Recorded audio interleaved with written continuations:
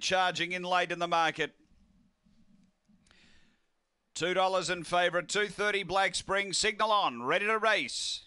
This is the third of the day. Ready at Mount Gambier.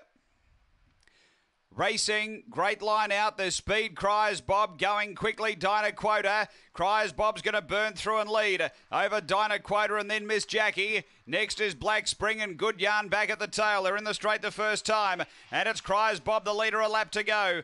Clear from Dinah Quota. Then Miss Jackie, Black Spring, and a big gap away to Good Yarn. They swing to the back. Almost where they started. It's Cries Bob out a length and a half. Dinah Quota, Black Spring seeing daylight and charging through to grab the lead now. Then came Miss Jackie and they've dropped off Good Yarn. Leader is Black Spring about a length. Dinah Quota won't go away. 5 away, Cries Bob. They're on the turn. Dinah Quota's moving after Black Spring. Dinah Quota put the head in front and the late money right. Dinah Quota beats Black Spring. Third about 6 away, Miss Jackie. Then Cries Bob and Good Yarn.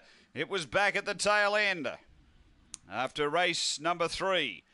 Time here is around 44 and 20. And Dinah Quota doing too well.